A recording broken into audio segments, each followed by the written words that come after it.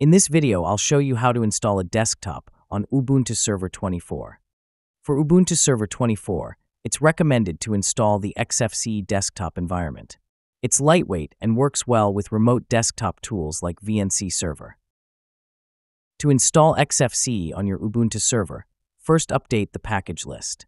Then run this command, which will install all the necessary packages.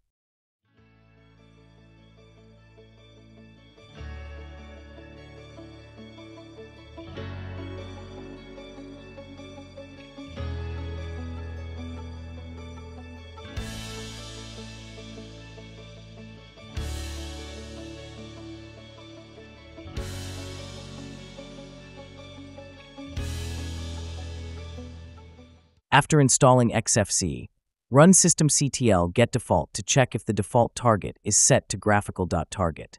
It's usually set automatically, but if it's not, you can set it manually with systemctl set default command. Okay, now let's restart the server. When it comes back online, it should have the graphical user interface, which will be the XFCE desktop environment.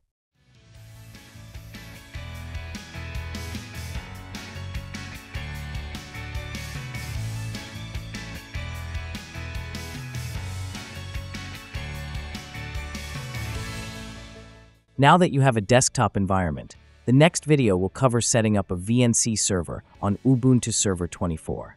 This is essential if your server is located remotely and you need to access the graphical interface.